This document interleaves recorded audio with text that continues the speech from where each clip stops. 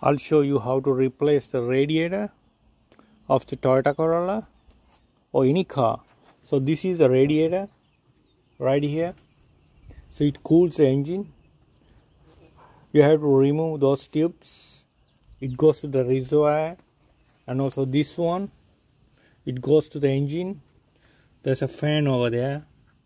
You have to unbolt from the this bolt over and on the right side, and then you have to pull it.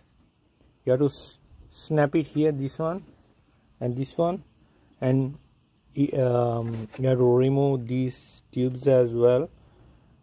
Snap it out, remove that. Then this is it's easy to replace the radiator of Toyota Corolla. You can try it. You can see